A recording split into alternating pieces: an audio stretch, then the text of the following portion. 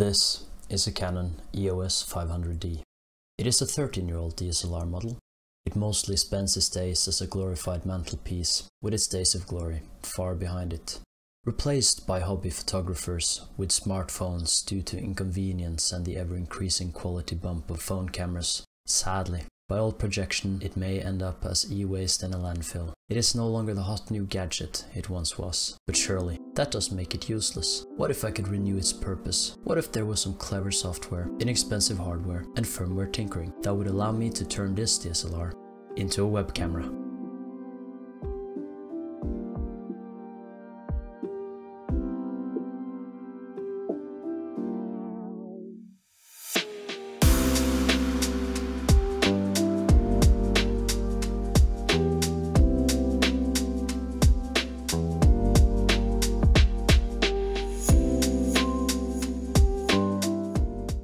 Regular webcams may be inexpensive, but what you get in return is nothing short of average. Most low-end webcams are limited only to 720p. Some may give you a wider lens, while others provide a clear image. One thing is certain though, the overall quality isn't great. If you're looking to get something a bit more high-end, the price tag is likely to reflect that.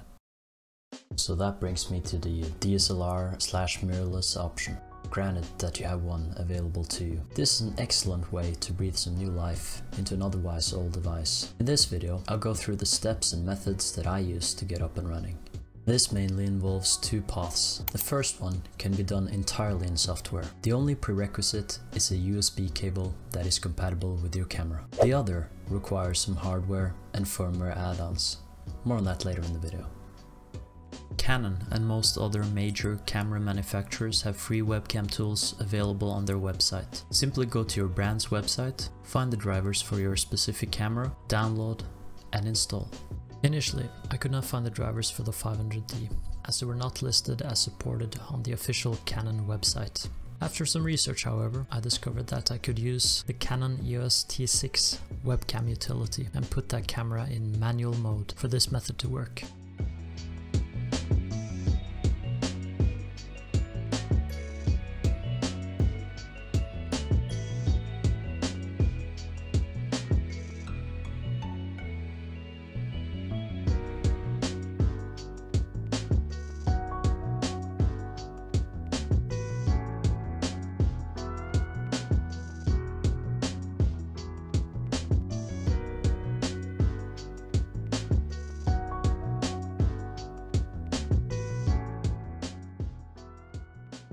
From here on, you should be able to locate your camera in the listed software that the Webcam Utility tools support.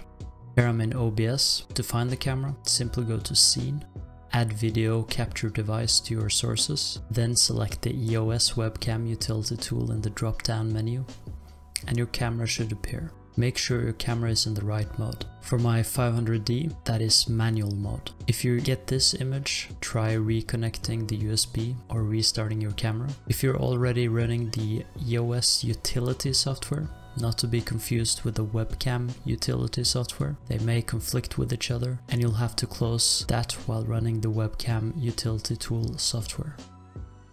So, this was the first and most available option. As you can see, the image looks pretty good. While this is quick and easy, it brings with it some downsides. Due to the low bandwidth of the USB cable, I'm not able to get a resolution above 1024 by 576. The second obvious hurdle is the lack of a continuous feed. There is a time limit in the Canon firmware that prevents the feed going past the 30-minute mark. So every 30 minutes, the camera will do a quick reboot and you'll hear this sound.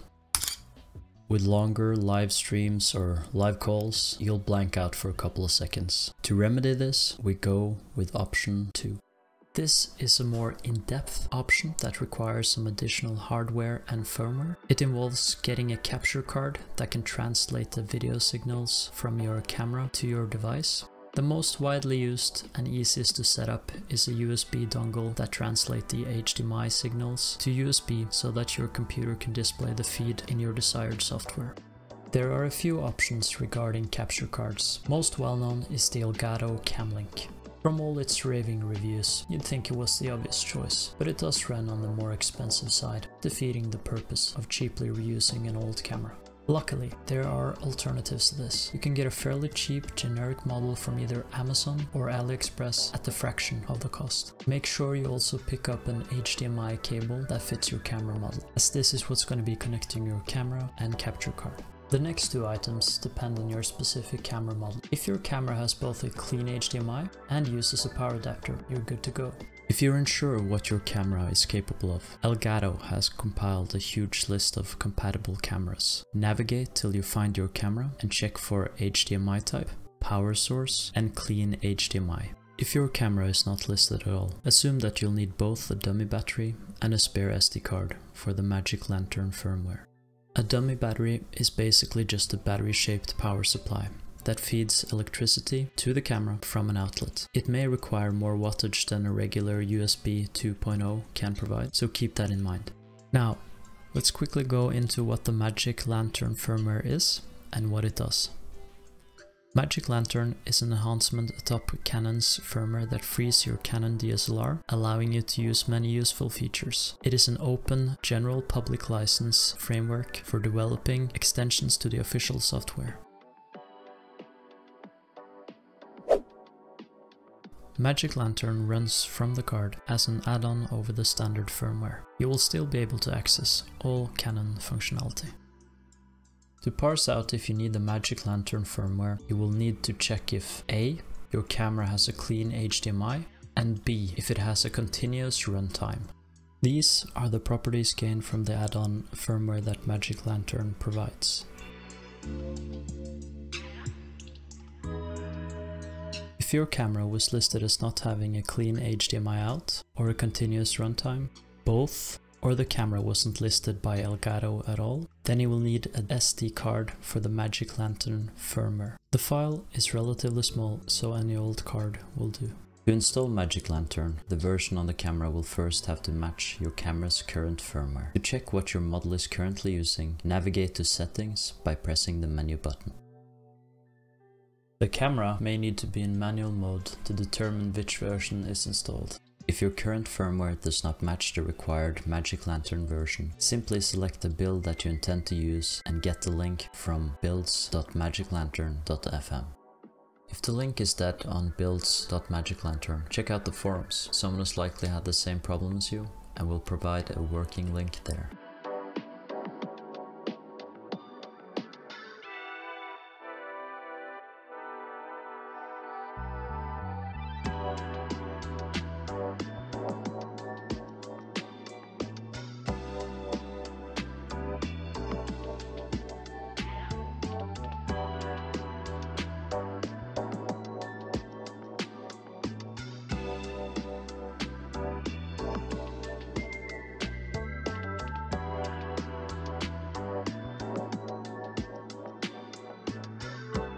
Reinsert the SD card into your camera. Navigate back into firmware and press Update. Now we're finally ready to install the Magic Lantern firmware on the SD card.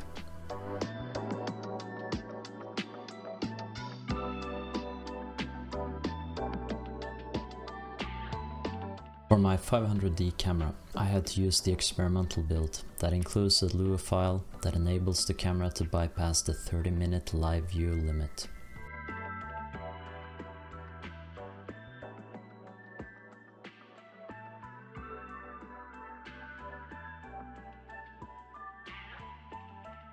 Once you've gotten the SD card back in your camera, the process is pretty much the same.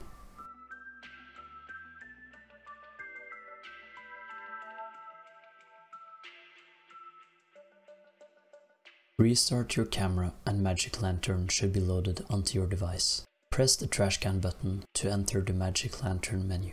Once in the menu, there's a couple of settings we need to change. First, we want to get a continuous feed in live view. In your native camera options, there's a setting that allows you to set auto power to off, but the live view is natively locked to 30 minutes with the standard firmware. To bypass this, we navigate to the Prefs tab, scroll down to Power Save in Live View and set 30-minute timer to disabled. Underneath, there is a small warning message. This is likely due to potential overheating of the device when being powered on for an extended period, so do this at your own discretion.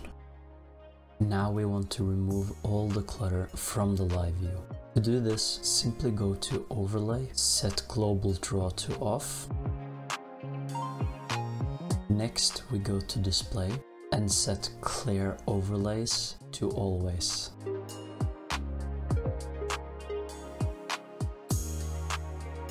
All the way to the right of your tabs, you'll see two new ones have appeared. These are the modifications and recent changes done in Magic Lantern. It keeps an easy log if you ever want to put something back to default. At this point, the feed that used to look like this should now look like this, with a continuous live feed. Now that your device is up and running with everything in place, turn on your camera and set it to video mode. The video feed can be found in OBS when adding a video capture device and selecting USB video. You may still have some black bars covering the screen. To remove them, simply go to Edit Transform, then at Crop option, adjust the left, right, top and bottom pixels to remove the bars.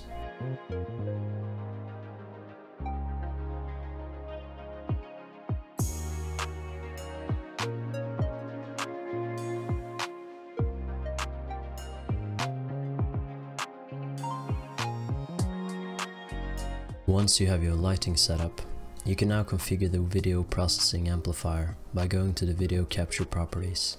Among the options is controlling brightness, contrast, hue and saturation. Play around with the sliders to see what works best for you. You can also play around in the Magic Lantern options, as well as Canon's options, to optimize the quality of your feed. It all really depends on what you are looking for. And there you have it. Some final thoughts on my discoveries while working on this project. Personally, if I were to do it again with this camera, I'd probably opt to go with a mix of option 1 and 2. I'd just install the Magic Lantern firmware for the continuous feed and then run it through a USB with Webcam Utility.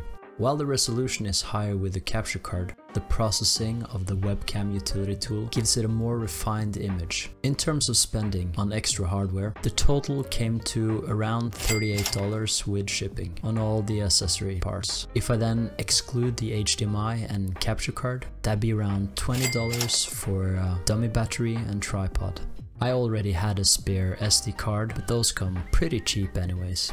If you're on the market for a cheap camera that you also want to use as a web camera, I'd recommend getting something a bit more recent than the 500D. Maybe look into something like a used 550D or Rebel T6 if you have a little more to spend. While the 500D does the job better than my other webcams, it is pretty clear that this camera was never meant for broadcasting a live video feed. I also want to give a massive thanks to the dedicated members over at Magic Lantern who put lots of work into making it viable, so huge shout out to them.